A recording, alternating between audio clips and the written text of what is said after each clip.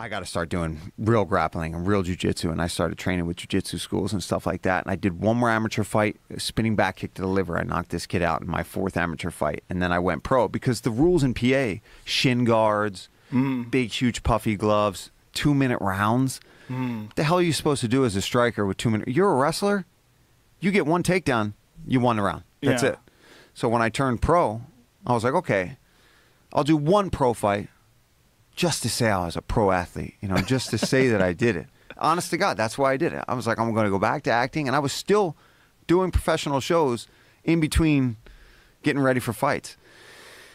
Won the fight, flying knee, TKO the dude. They took him out on a stretcher.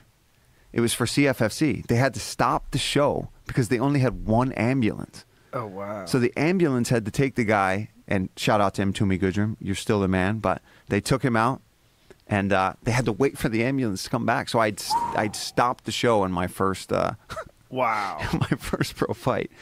One ambulance? And it took him out on they took him out on a stretcher. No, but I mean one ambulance. One ambulance, yeah, and they never did that again. Yeah, they never did that again.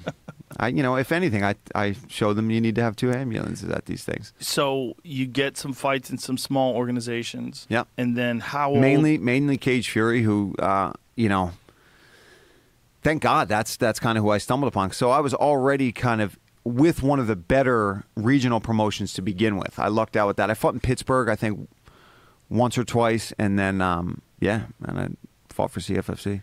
And how many fights did you have before you got into the UFC? I was 8-0. I was 8-0 when I got signed. I think I had like 6 knockouts, a bunch in the first round, and that's when I started putting the acting like way on the back burner. I was like, wow, I might actually be able to get into the UFC. It was that was never. I mean, never the goal was to get in the UFC from the beginning. But then once I started winning, I always trained my ass off, you know, just like I am with triathlon or with whether it be acting, whether it be fighting, commentary. Like I'm trying to put myself into it. And the wins started coming, and then I remember I knocked out this kid in Atlantic City in my last fight with CFFC, a spinning hook kick to the this is it. Bam! Oh! And look, I got more damage from the ref throwing me into the cage than I did in that whole fight. What did you weigh here?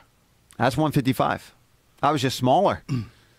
You know, years, Shredded. dude. Think about like you know how it is. Yeah. The years and years of you doing strength and conditioning and you building up those muscles and your bones get denser and stuff like that. So I mean, by the time I got to the UFC, plus the lightweights were so big, I remember thinking like I have to be bigger than these guys, and I had this complex that I had to weigh so much, so I'd go and get so fat in between fights. And it's one regret I have. Looking back, I would have stayed leaner and in better shape all year round, and not done the drastic weight cuts that I did.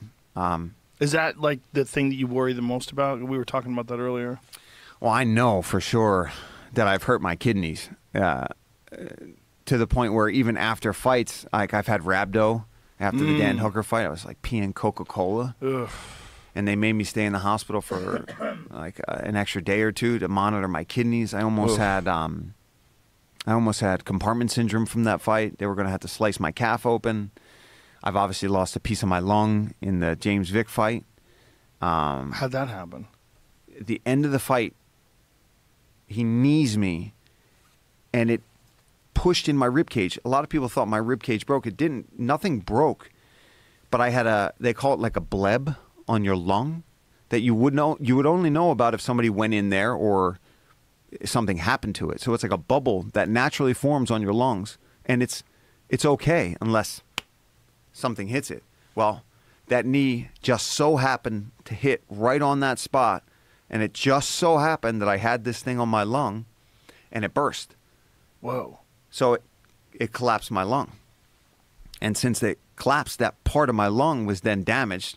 And it would normally, if you like fall really hard doing snowboarding or something like that, or you know, if you're rock climbing, you fall and you land on your ribs, you can puncture them by breaking your ribs, or you can just, the impact can kind of almost like blow it out.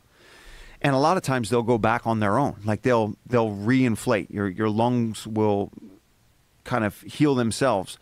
or they call it like a pigtail or something. They inserted this tube down into my lung, which was like a vacuum. It would suck the air around my lung and my chest wall out, forcing the lung to go back around where it was supposed to. And that wouldn't work. So like 3 days went by. They did that for a couple of days, wouldn't work. And then finally the surgeons came in. They're like, we're going to have to go in, find where the bleb was, cut it out, staple your lung shut, and then adhere your lung to your chest wall. So my left lung is attached to the inside of my chest wall. Like an elephant. Apparently elephants, their lungs are actually attached to the inside of their chest wall. So this lung, like if you stab me here, and it would never fully collapse again. Wow.